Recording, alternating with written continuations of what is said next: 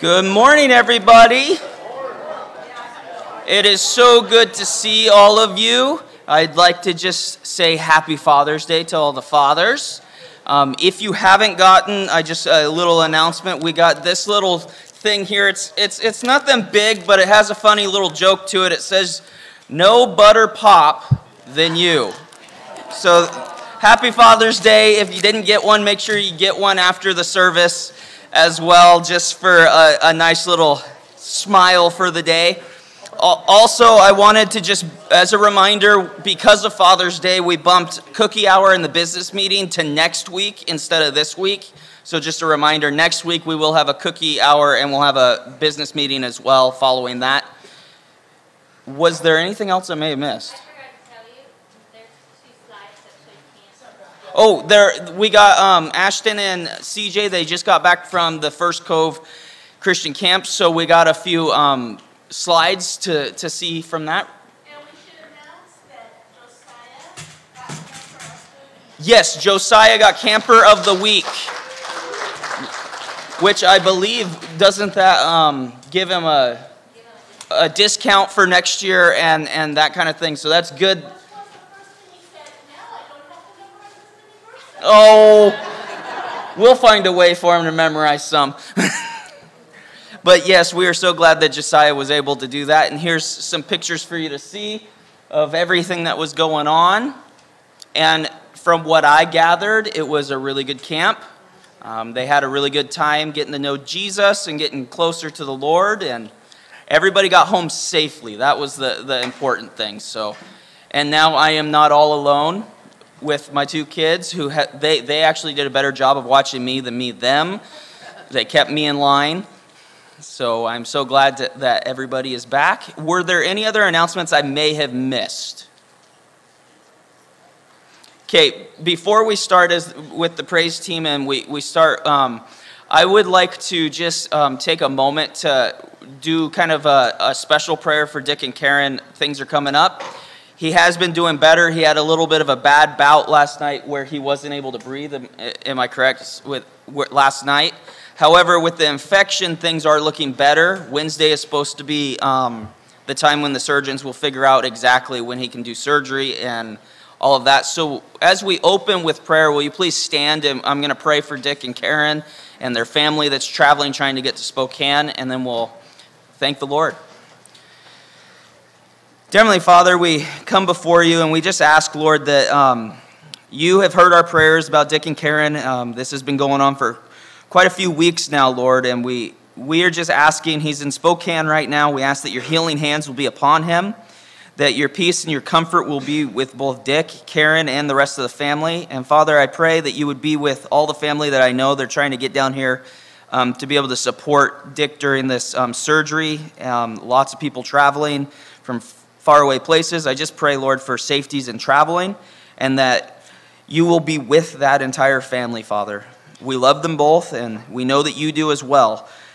Father, I also just want to say thank you for this great opportunity to come together today to honor not only our earthly fathers, but you, Father, ultimately as our heavenly Father, to worship you, to give you praise. We just pray, Lord, that it'll be pleasing coming up to you, that you will be here in our midst, and that you will work in our hearts, our minds, and our soul in some way today to draw us closer to you in relationship. We love you, and it's in Jesus' name we pray. Amen.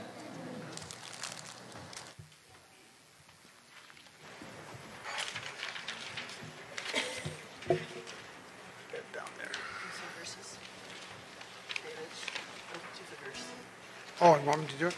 Okay. Psalm 145:3. Great is the Lord, and greatly to be praised, and his greatness is unsearchable. Please, stand.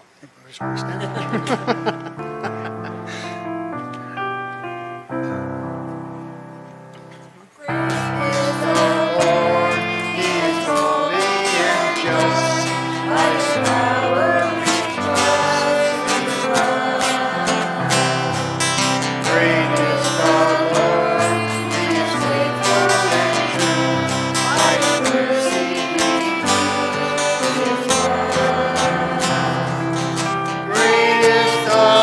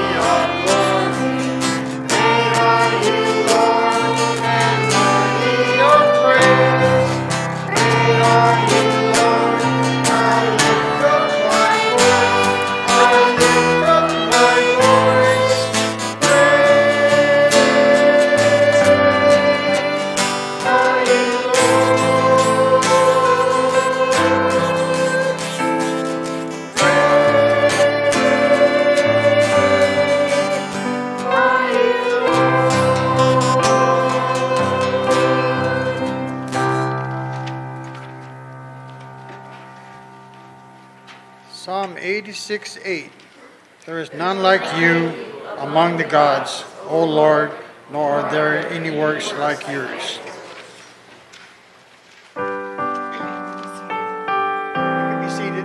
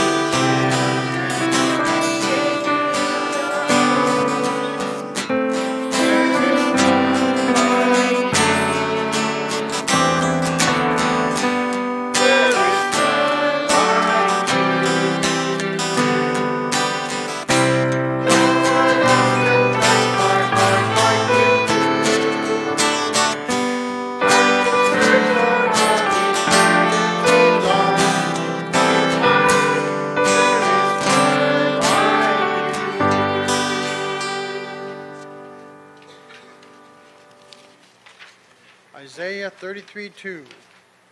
O Lord, be gracious to us. We wait for you. Be our arm for every morning, our salvation in time of trouble.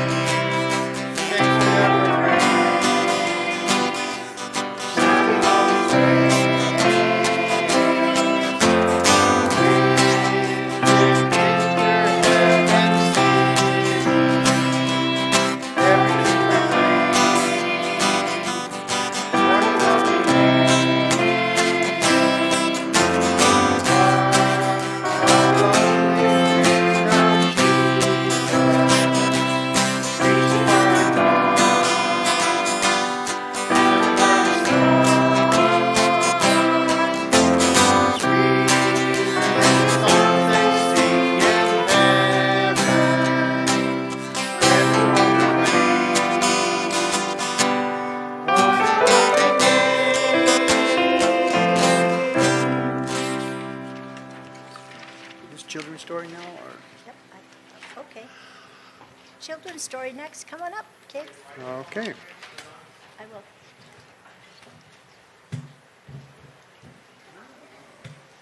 Do children's story?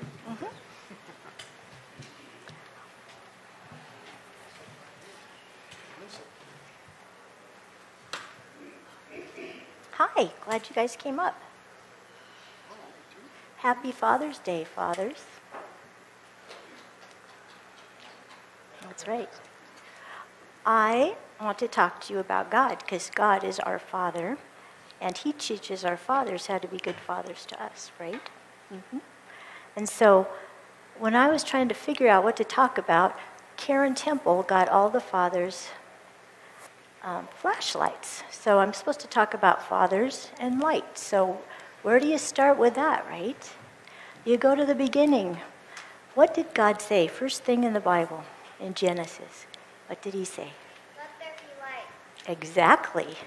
Before He even made anything, He started out and He said, let there be light. And then He saw that it was. And then He separated the light from the darkness. They don't mix at all, ever. The Bible says that God is light, and in Him there is no darkness and no shadow. And Jesus said, I'm a reflection of God the Father, and I am the light of the world, right? So what I like to do with God, because Jesus spoke in parables, and God has built parables into this whole world to teach us lessons. So I ask Him all the time to show me something in this world that I can learn a lesson from Him about how to live my life. So one of the things He showed me about light, when we were in the Dalles, I went by a building and it said, red light therapy. Never heard of it. So I looked it up, and I got to thinking, there are different frequencies of light, just like the rainbow is different colors. Blue has a very short frequency, and in the morning, we see more blue light, and blue light causes our minds and our bodies to wake up.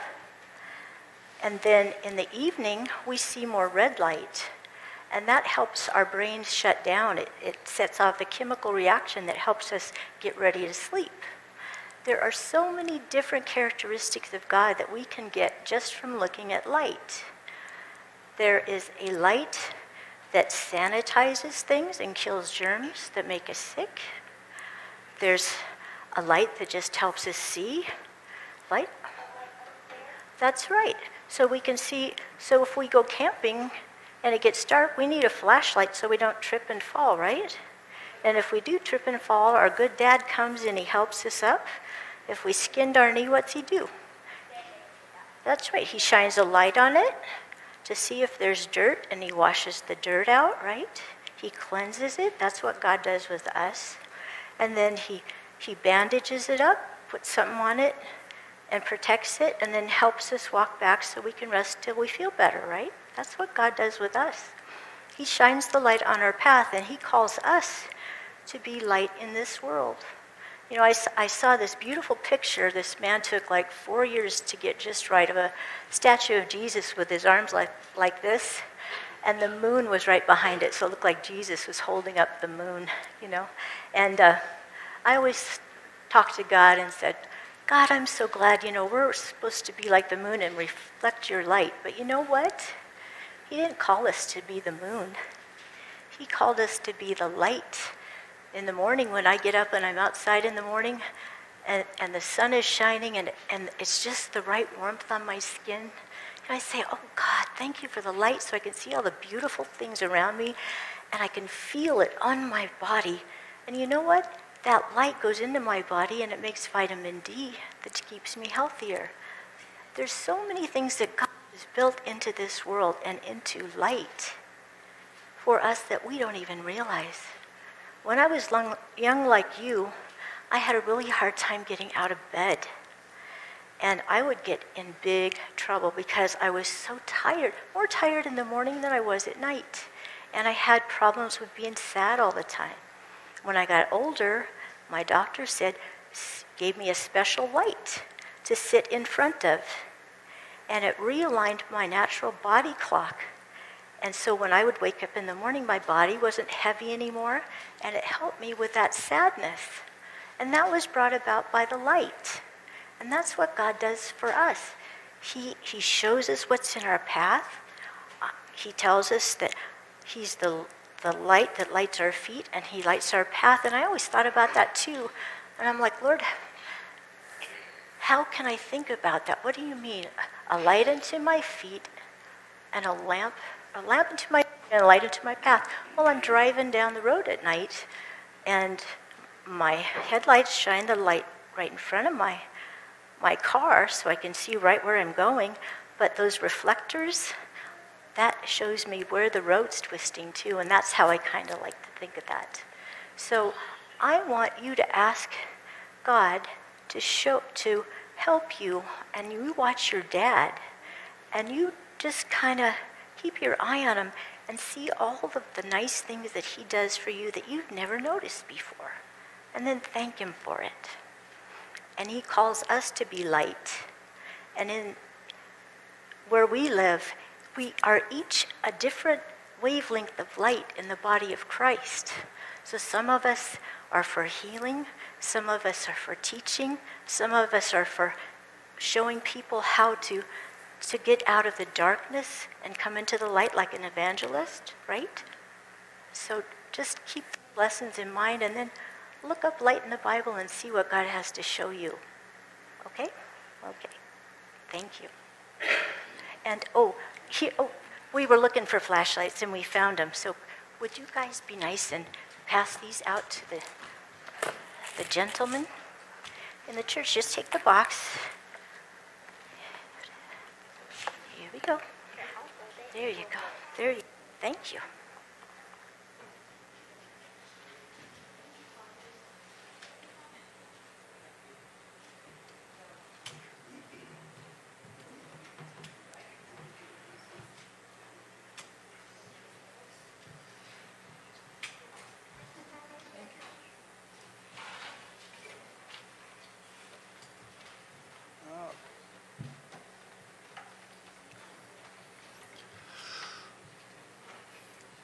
Ready? Or? Yep. Okay. Psalm 8, 4 and 5. What is man that you are mindful of him, and the Son of Man that you visit him? For you have made him a little lower than the angels, and you have crowned him with glory and honor. Please stand. Please stand.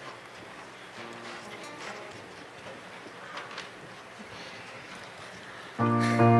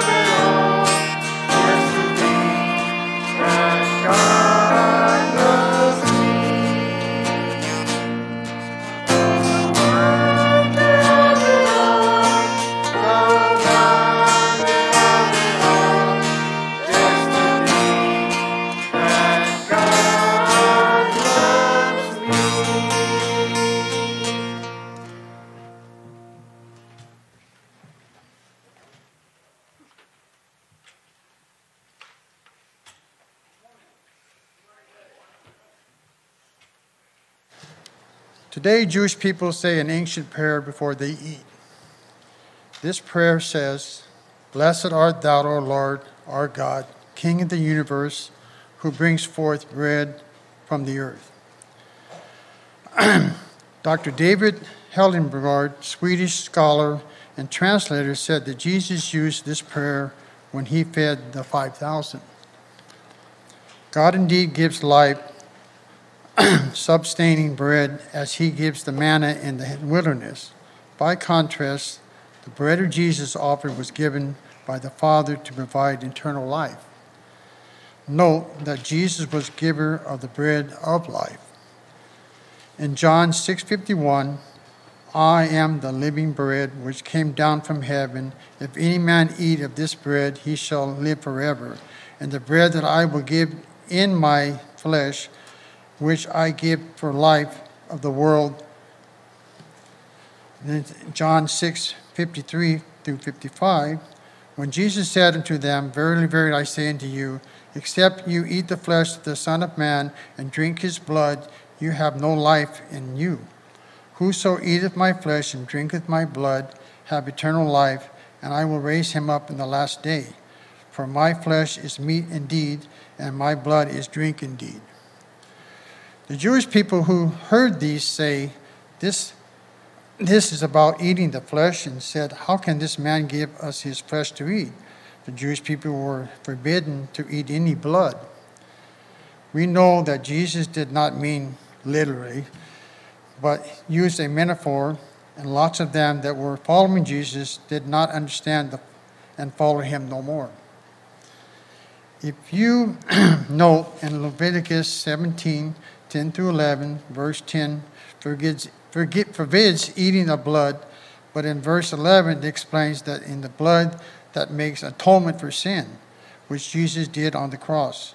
As we know, this is the reference to the Passover table where the Jewish people eat unleavened bread and drink wine during the Passover. In 1 Corinthians 11:24 through 25, Jesus said, "When he had given thanks, he broke and said, 'Take this, this is my body which is broken for you. Do this in remembrance of me.' In the same manner, he took the cup after supper, saying, 'This cup is the new covenant of my blood. This do and often as you drink it in remembrance of me.' By this, he instituted what we know now as communion." Let us pray.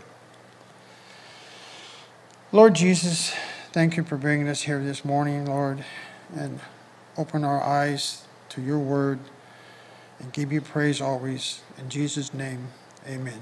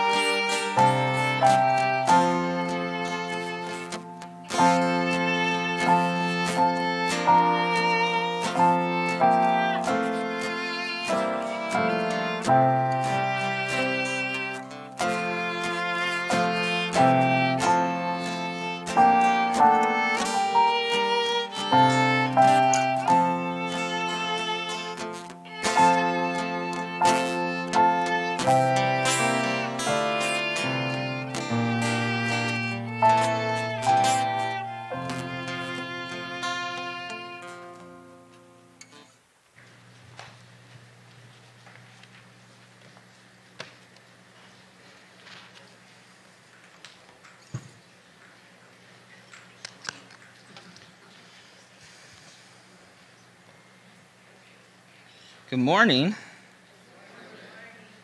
And once again, happy Father's Day. That's why I got my flower here. The girls made me a nice little flower to have.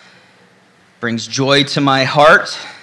And I'm hoping today we'll be able to walk away understanding just a little bit more of what it really means to be a father, but not just a father.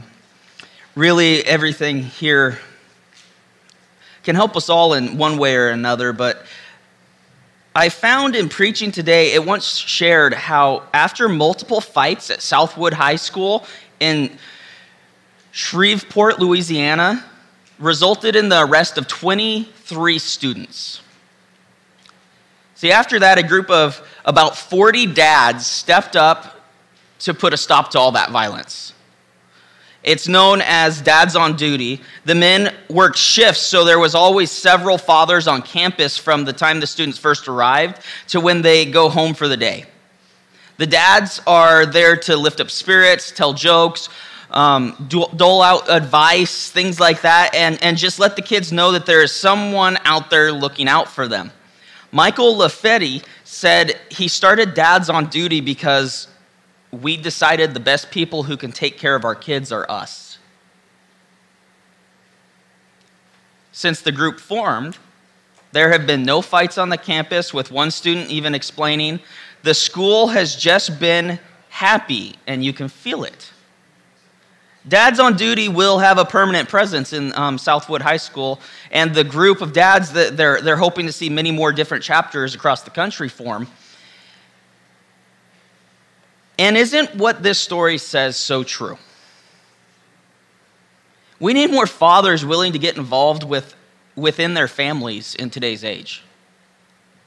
This short story is a perfect example of what it looks like to be involved as a godly father and what we all as dads should be striving for. In fact, these men cared so much for the well-being of their kids that God was able to fundamentally change the dynamic of this high school that they were doing this in. Today, we're going to be focusing on some similar truths as we dive into the role a father truly has in the lives of not just his kids, but his family and the church as well. You see, the fact is, just as the fathers in this story came to understand that there is a battle raging on for the souls of our families. Likewise, today, Satan is trying the best he can to draw as many people to him as possible. That is why for today, I'd like to focus on the fact that we all as Christians, especially as fathers, need to take a step back from all the distractions in life so that we can all be prepared for the battle. So if you haven't already, will you please turn with me to 1 Corinthians chapter 16. We're going to be starting in verse 13. However, before we start reading today, I would just like to say this text right here, 1 Corinthians 16, 13 through 14, it's going to be our main scripture for today. However, as we dive deeper into these two verses, we will also be drawing on quite a few other scriptures as well to help us fully flesh out everything. So with that being said, 1 Corinthians 16, 13 through 14 says, "Be on the alert, stand firm in faith, act like men, be strong. Let all that you do be done in love." Pretty straightforward. And so as the backdrop, this text perfectly embodies what a faithful and godly father looks like. For you see, yes, a father is to be alert.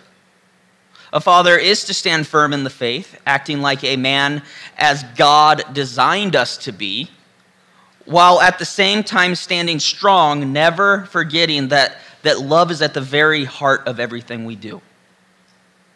Now, with that being said, it's important to mention that though our focus will be primarily on fathers, the fact is, as I had alluded to earlier, each point today can and does apply to all of us, both male and female, young and old, as Christians. Which leads me to the first key point for today, which if we were to take all the characteristics of 1 Corinthians 16, 13, and 14 and narrow in on the heart of what is being said, we first come to see that fathers must be a threat.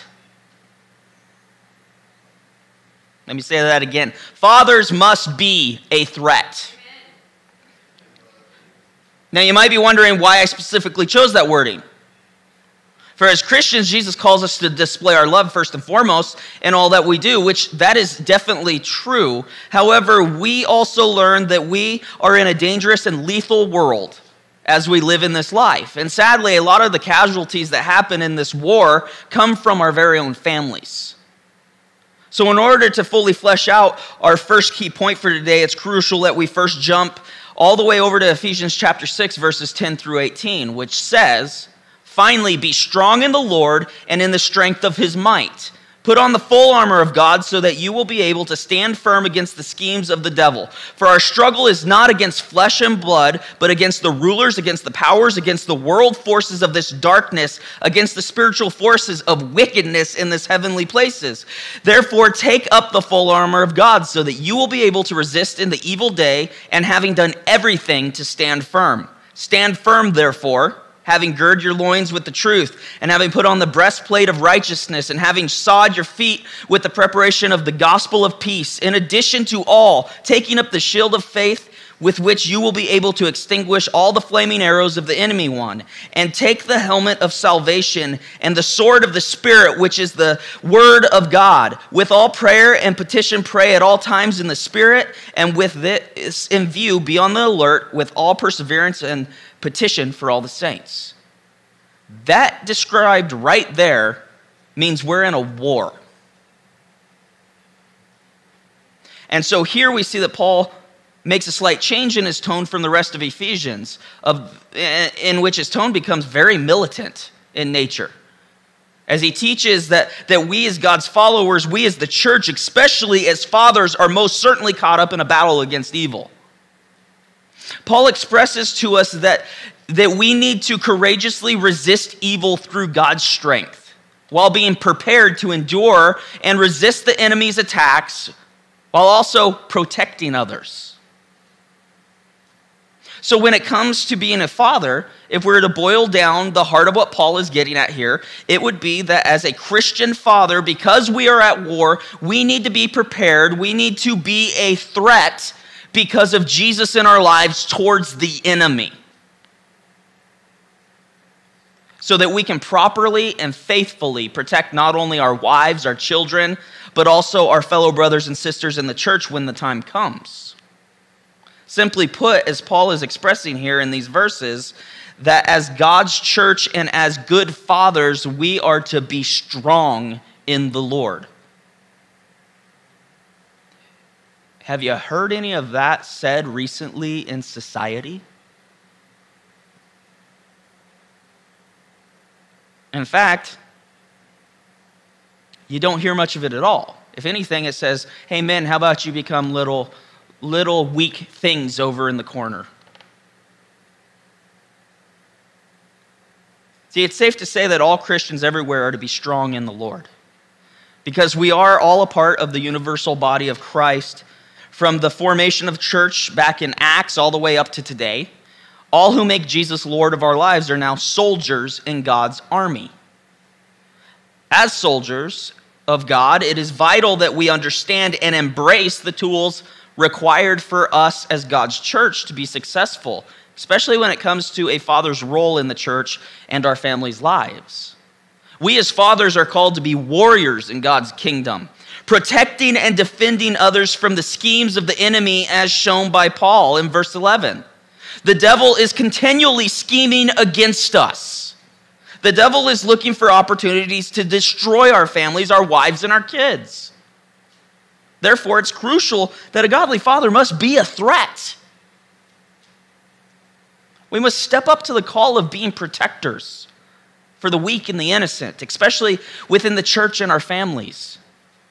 We must be so connected to the Lord in faith that when the enemy looks at us, he shudders in fear, knowing that we will do whatever it takes to see that nothing and nobody harms anyone in the family of God, especially our very own wives and kids.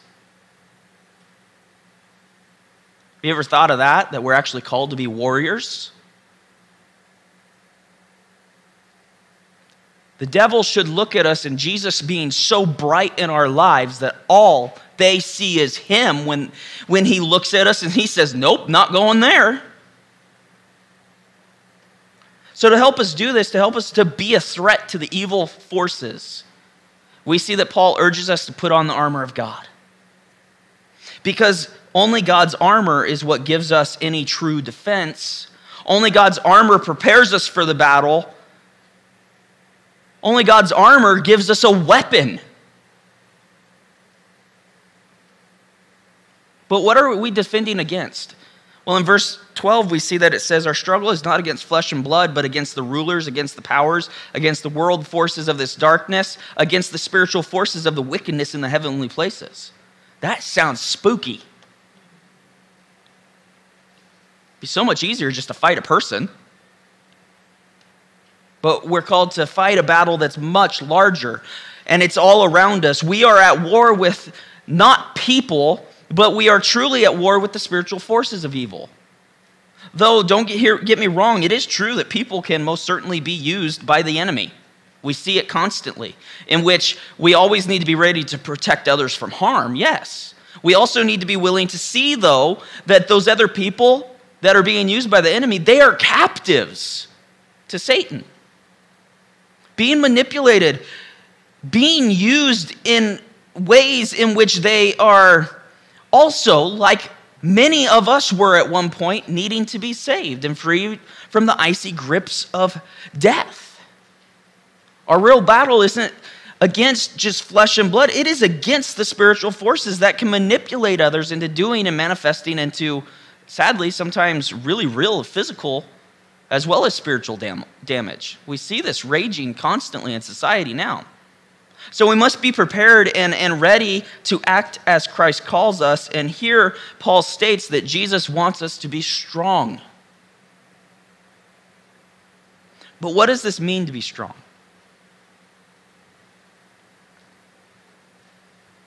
What does it mean?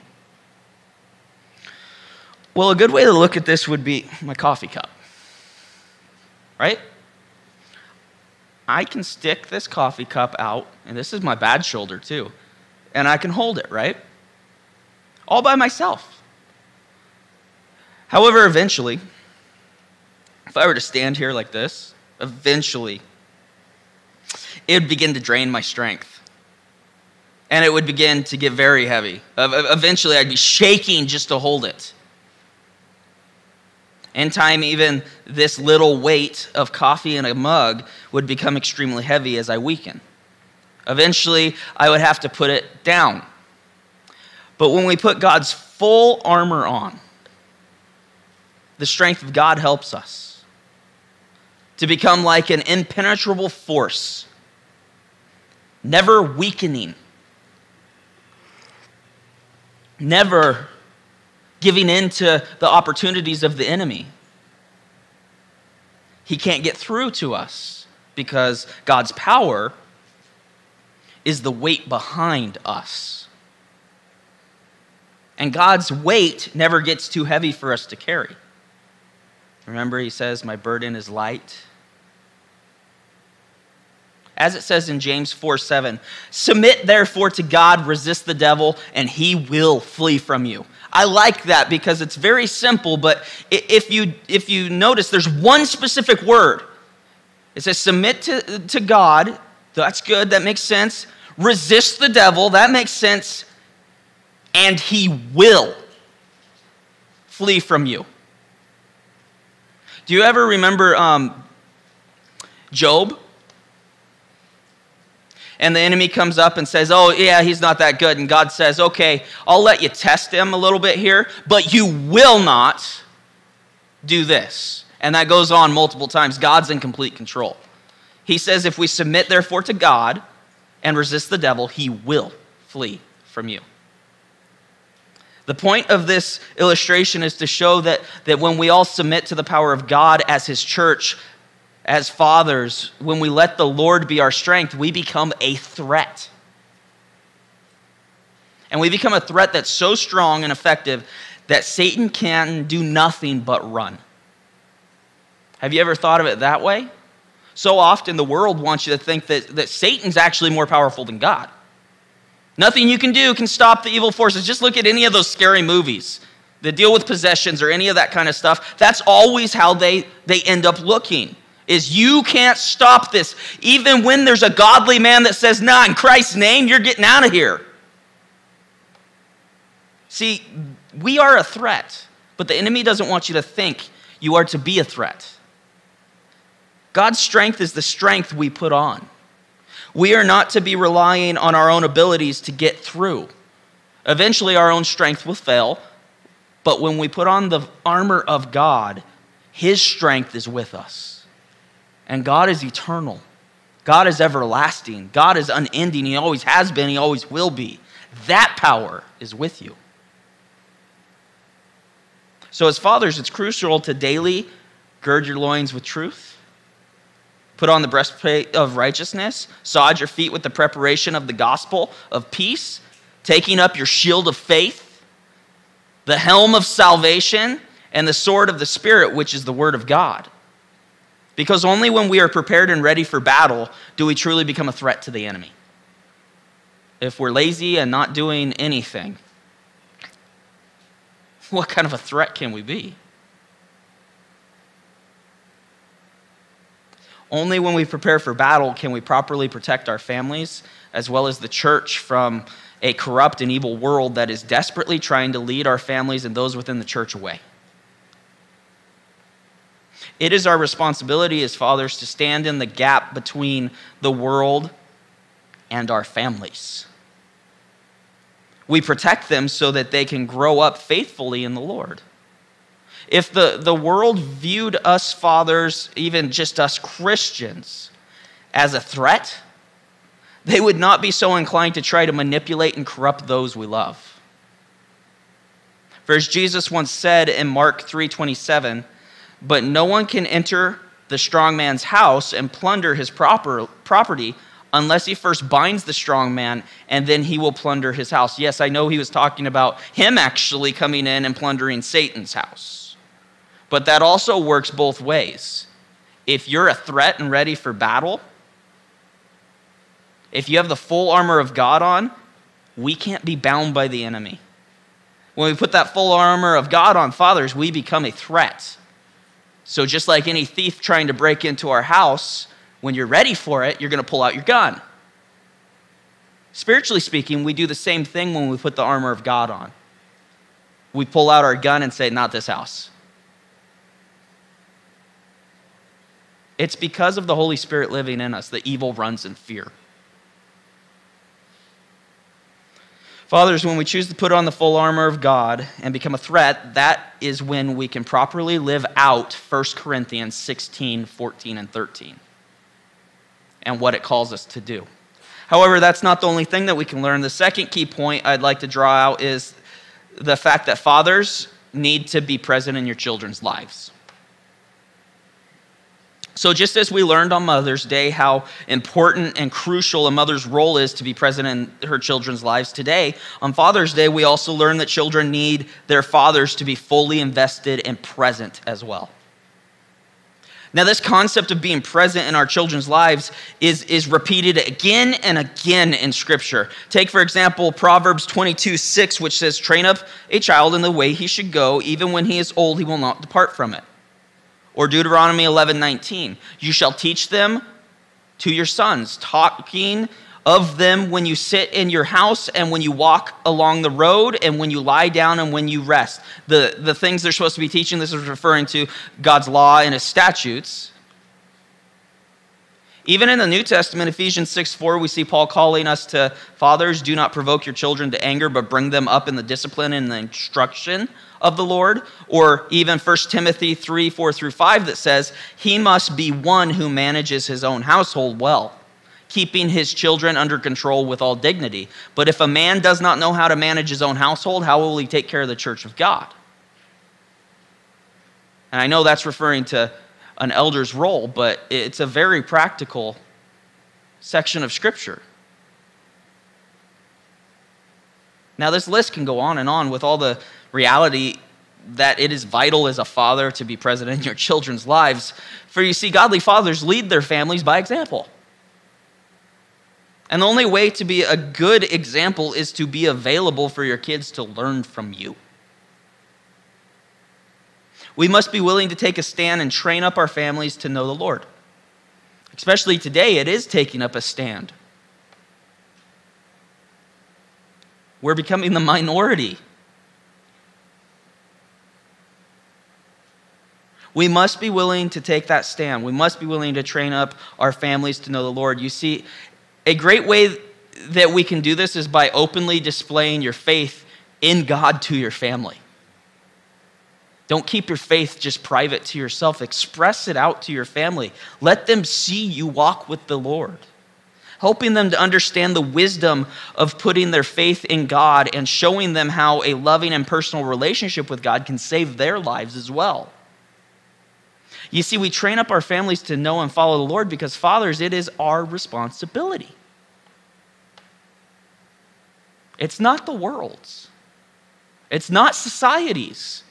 And it's especially not the government's job to guide our families.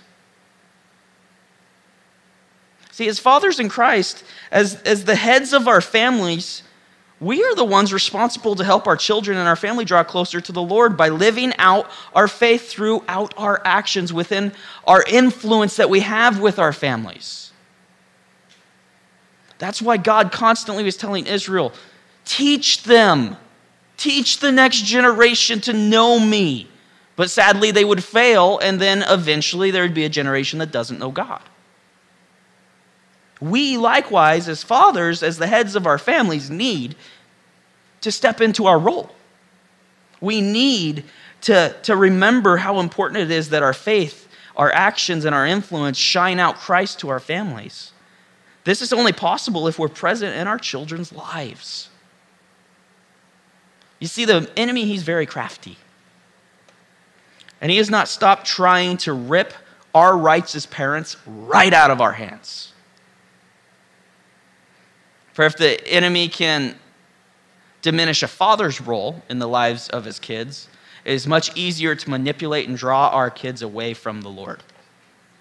So as godly fathers, we must wake up, be present, and seek to be one of the most prominent influences in our kids' lives and families. See, Keith Myring once explained that one startling bit of research conducted by the Christian Businesses Men's Committee found the following. When the father is an active believer, there is about a 75% likelihood that the children will also become active believers. However, if only the mother is a believer, the likelihood is dramatically reduced to 15%. Now, this study is in no way, it's not diminishing the value and importance that having a believing mother in your home is. I mean, just ask any Christian who has had a loving mother, and I guarantee you story after story could probably come out about just how great and important her impact and faith was upon their lives. However, what this study is massively highlighting for us is just how crucial a dad's faith and influence is upon his children. If Satan had it his way, none of us fathers would ever live up to the calling the Lord has placed upon us. Therefore, I can't stress enough just how important a father's role is. You see, fathers, it's your faith, your example that sets the atmosphere in your family. For you see, your family is constantly watching you and learning from you. We kind of alluded to a little bit of this in Sunday school, where we were talking about leadership roles and how it's oftentimes the leaders and their poor management of following God that leads others to be harmed. They can't even come to God. It's very similar in our families. As the head of the household, as the leaders of our families, fathers, our kids are learning from us. So what's their actions and their attitudes and their desires in life showing? Are we being good fathers? Do they want to know God? Do they even want to ask questions? Do they feel like they can ask questions? Those types of things. Our kids are looking for godly leaders. They're looking for guidance. Russell Lawson once explained how a young pastor in Ohio also worked at a feed processing plant in order to make ends meet. Each night when he went home, his boy would look at him and said, "Boy, Dad, you are sure dusty." He would grumble to himself, but then smile and say, "Yes, I sure am dusty." One Saturday morning, as he was washing his car, he looked over and saw his oldest son, 4 years at the time, beginning to pick up small stones from the driveway and rub them on his pants. The father asked, "What are you doing?" "I want to be dusty like you, Dad," came the reply. As the pastor was telling the story, he said, "At that time, I realized that if a son would look up to his father for being dusty, he would look up to Dad for anything." What a responsibility. Fathers, it's this young pastor from Ohio, he hit the nail right on the head. Fathers have a massive responsibility, and it reaches further than just bringing home the bacon. You've heard that before. That's the man's role. He goes to work and brings home the bacon while mom does everything else. I hate to break it to you, that's not how it works. That's part of it. We provide, but we also got to be present in our children's lives. And the Lord is calling us as fathers to be present in our children's lives. That way they can come to know and follow the Lord just as we do. That way their generation can come up and do the same and teach their kids. We must refuse to stand by and let the enemy and the false promises of this world sneak in and take hold of our wives, our children, our brothers, our sisters, and anyone else who could one day become part of the larger family of God. The example that a father brings into the lives of those around them is so powerful that you never know what the whole impact might be. That's the semi-scary part, is we don't know how much of an impact we're actually making sometimes, even in the smallest things. But we as fathers can either lead our families and others away from the Lord based on our godless example, or we can draw them closer to Jesus because we choose to stand in and with the Lord. How much stronger would every church congregation be if every father and father-like figure chose to be bold and courageous enough to fully embrace the role Jesus has called us to? You see, this applies not only to fathers and father-like figures, but all who make up the church as well. We all must make the choice to reject living according to the ways of the world and the way the world defines parenting. Instead, we need to be fully submitting to God's example of fatherhood so that we can begin mirroring God himself. He's the ultimate father. As it says in Matthew 5:16, "Let your light shine before men in such a way that they may see your good works and glorify your Father who is in heaven." That happens when we mirror our Heavenly Father. What an amazing concept. To know that we can all lead. We can all, as the church, reach others, and we can all impact people for the glory of Christ. Godly fathers must be present in your children's lives, and I'll tweak it for a minute. Christians, be present in children's lives, especially those who come here. It doesn't matter who you are. You might not have kids, so you're not father by definition, but in the church you can be. In church, you have influence. All of us do. So that one day we can impact our kids and lead them to bless others in Christ as well. So in order to live out 1 Corinthians chapter 16, 13, and 14, it is crucial that not just fathers and men choose to be present in your children's life, but the church as a whole serves a massive role in bringing up the next generation to know, love, and serve the Lord. So keep that in mind. Sear it to your hearts as we move on to the final key point for today, which is don't listen to the world. 2 Corinthians 4, 1 through 4 helps us to understand this point well when Paul says, "Therefore we have this ministry, As we received mercy, we do not lose heart, but we have renounced the things hidden because of shame, not walking in craftiness or adulterating the word of God, but by the manifestation of the truth, commending ourselves to every man's conscience in the sight of God. And even if our gospel is veiled, it is veiled to those who are perishing. In whose case the God of this world has blinded the minds of the unbelieving so that they might not see the light of the gospel of the glory of Christ, who is in the image of God. Simply put, we don't listen to the world because Satan is the one blinding the world from Jesus and his salvation. That is why we see society crumbling all around us. That is why we see attacks against godly families that have both a mother and a father who are desperately trying to raise their kids up to know the Lord. Or why we see birthright facilities being attacked. Sin is at the heart of society right now. It's running rampant. It's always been there, but the mask has seemed to be pulled off. And because of that, we see our nation lifting up and praising homosexuality, transgenderism, pedophilia, drug use, sex outside of marriage, and abortion. And that's just a small list of the various sins that the world ultimately, the enemy, is pushing to be the new normal way of living. That should terrify everyone, that's the new normal way of living. It's why it's like, what's the world I live in? That's not what I was raised to know. Satan is working overtime. And as Peter says in 1 Peter 5:8, we are called to be sober of spirit, be on alert. Your adversary, the devil, prowls around like a roaring lion seeking someone to devour. And when you look out at society right now, he's devouring people like crazy. Satan is looking to devour anyone and everyone. So as godly fathers, in fact, just as Christians, it is important that we do not listen to the world.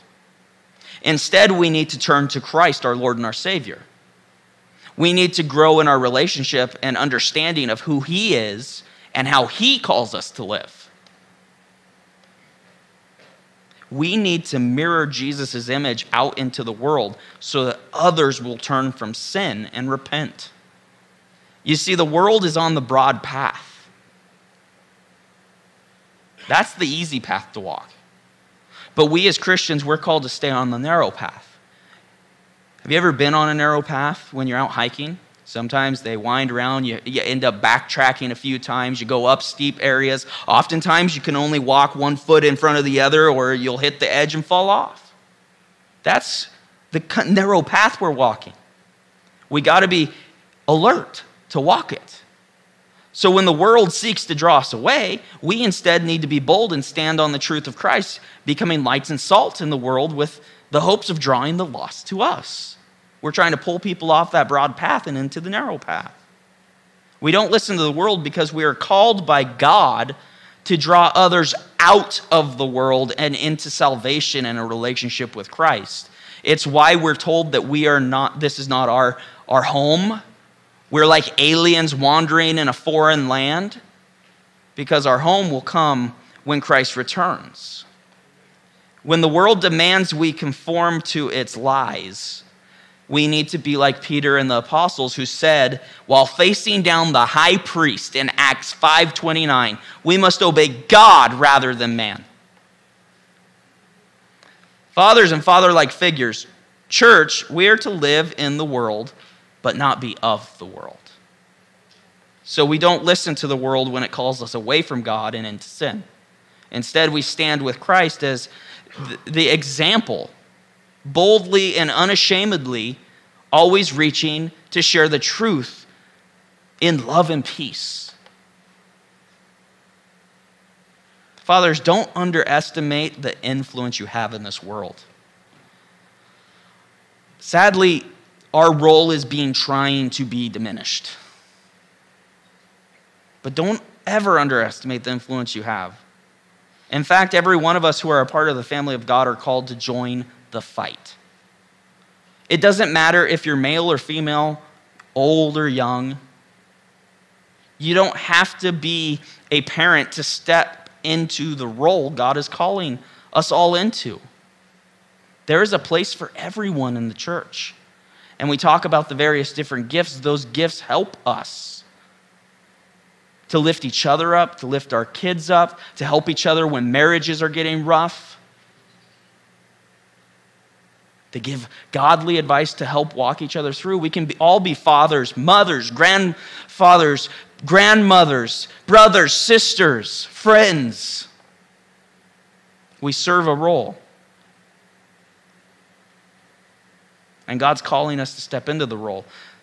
With that being said, allow me to tie this all together and come full circle back to our main text today.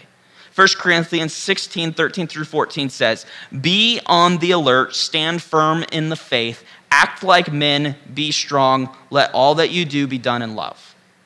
To summarize these two verses, even shorter, basically Paul is saying we need to be prepared for the battle. This doesn't just apply to fathers or men, even though it says act like men. Well, okay, if you're a woman, I would just change act like a woman. Exactly how God has created you and stamp it into your role. But we can all be alert, we can all stand firm, we can all have faith. We can all be strong, and we can all do it out of love.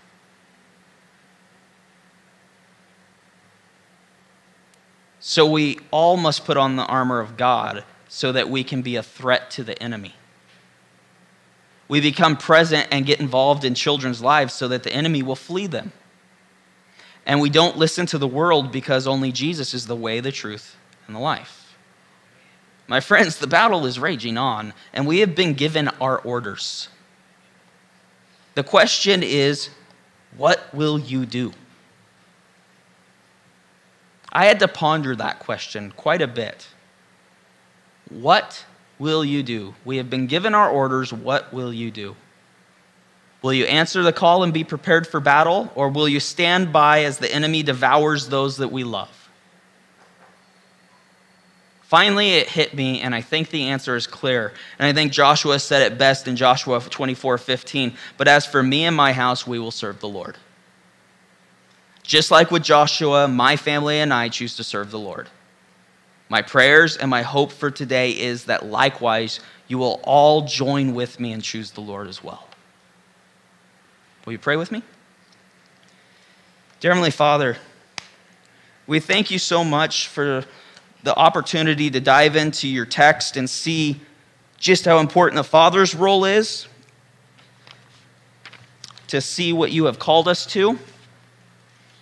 But Father, in the larger sense, we just thank you as Christians to be able to see how there is a battle raging on, and you have called us as your sons and daughters to step in and begin engaging with the enemy. Not through our own power or our own strength. We'd be utterly destroyed if that was what we did.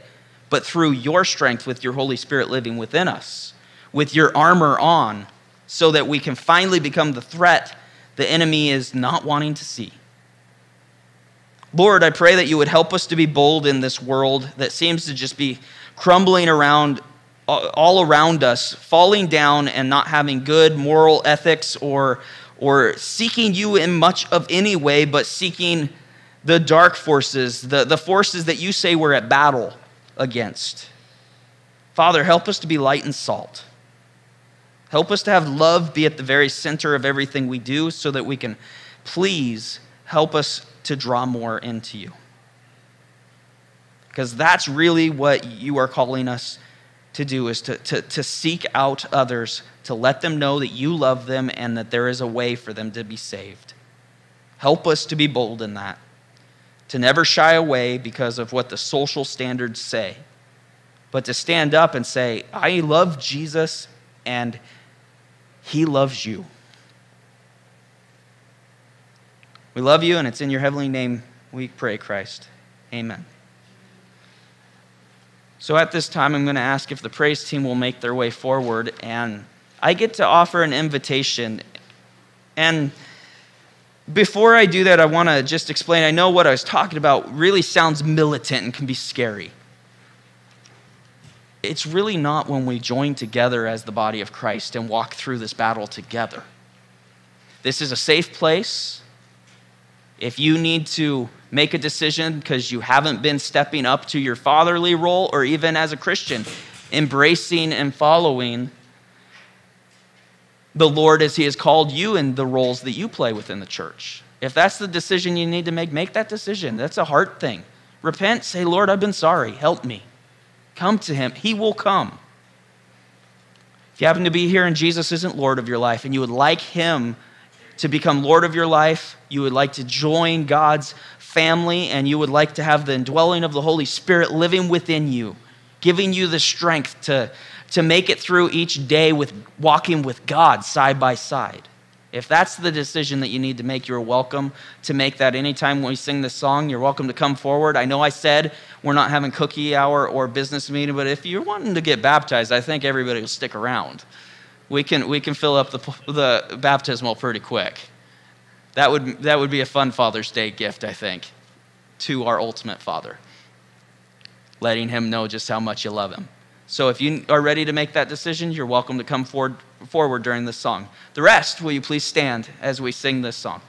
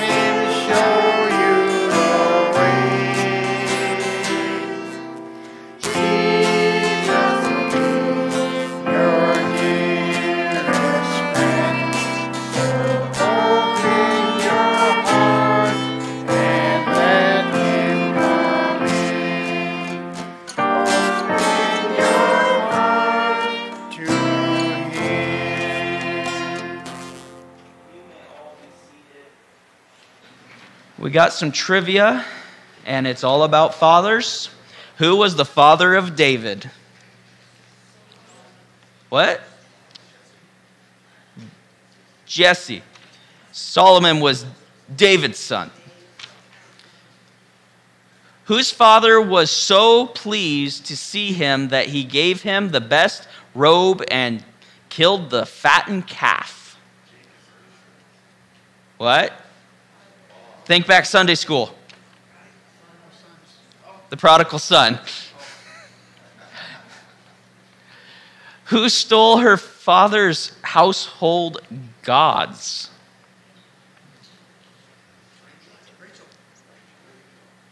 Yep. Who was the father of James the disciple?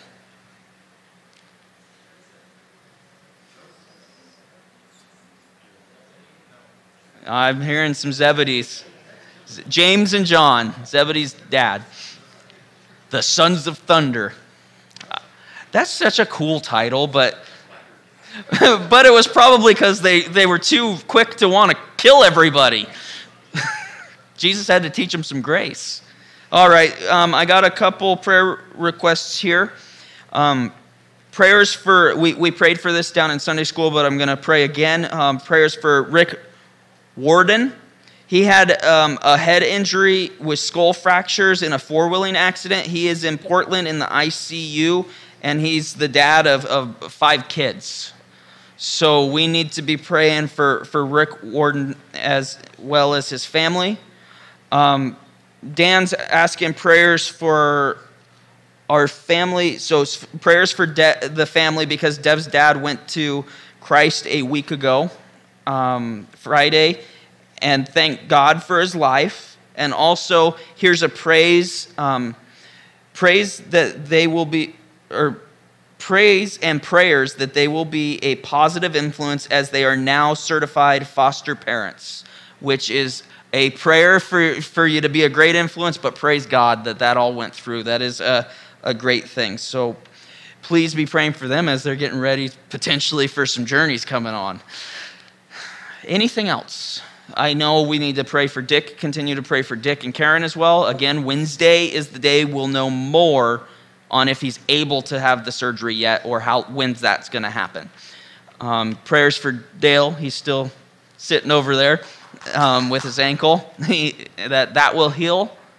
And Sam seems to be doing pretty good from his surgery that he had, but also just prayers that continues that way.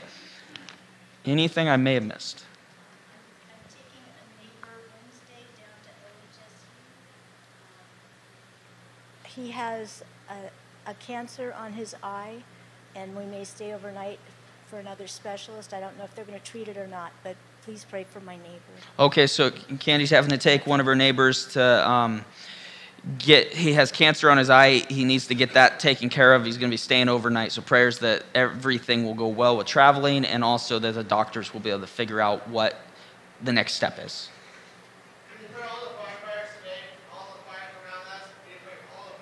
Okay, prayer for the firefighters. Yep, that's a good one. Anything else? I have praise for the people that helped fix the pipes in our house. Okay, praise for those who worked on the pipes. I appreciate it, and I really appreciate it. And I need prayer that we get the rest of the repairs. Okay, and prayers for the continued repairs because the ceiling and things like that need sheetrocked and things like that. So yes, continued prayers. Is there anything else? Nope, I'm going to steal this so that I don't forget anything. All right, let's go to the Lord in prayer.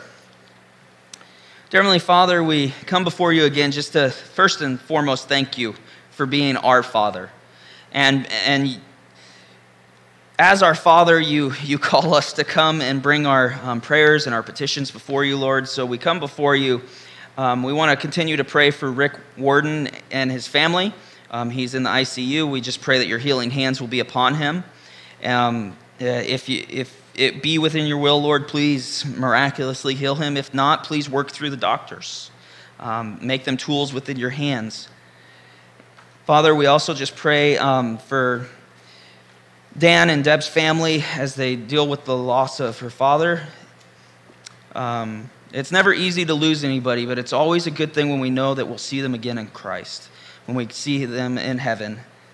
Father, I pray that you'd be with them during this grieving time, that you would strengthen them and put your peace and your comfort around them. And I also pray, we praise you first and foremost that they get to, they were certified to be foster parents, and we pray, Father, for them as they continue down that path, that you would help them to be a positive influence on whoever the children are that you bring to them, Father. We also want to pray for Candy's neighbor, who's on Wednesday going to OSU. He has cancer on his eye. Again, Father, I pray for healing, that you would have your healing hands upon him, and you would also use the doctors as tools within your hands for figuring out what might be the next step that needs to happen. I also pray for them traveling as well, that you would keep them safe. Also, we pray, Father, for all the firefighters. There's fires going on all around in the country and all around us, and we pray that you be with each and every firefighter who's faithfully and diligently fighting those fires to keep us safe. And also, we just continue to pray that you would help Georgia be able to get their house completely finished and back to the way it was, Father. We also just ask and say thank you for just those within the church who are willing to step up and help when there is a time of need. There's not just with their house. There's been so many here that are within this congregation helping with Dick and Karen, with everybody that seems to have an issue or an ailment and they need some help, whether it's providing food or just somebody to talk to. We thank you for this body that we get to be a part of here, that they're so willing and ready to love each other when the time calls, especially when sickness is upon us. I pray for Dick and Karen. As Wednesday comes up, I pray that the infection in his body will be so controlled that they'll be able to move forward with the surgery that Dick needs. I pray that you just keep your healing hands upon him, your peace, your comfort, and your strength on Dick as well as his family. Be with them for traveling as well. They're coming to try to be with their father and their mother. Lord, I also just pray that you continue to be with Dale and Sam and helping them to go through this healing process, Lord, that it would be successful. They'll get back to their normal selves, able to do the things that they want to be able to do for you, Lord. We love you, we praise you, and it's in Christ's name we pray. Amen. Will you please stand as we sing this final song?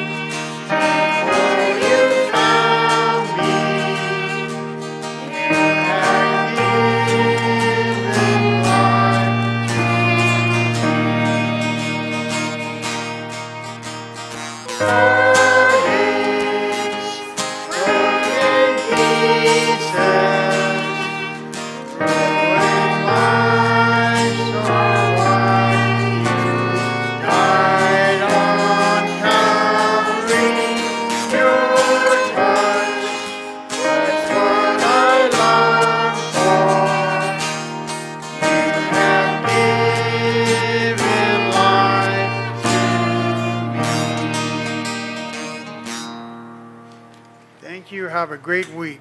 And happy Father's Day. One more announcement that I completely forgot.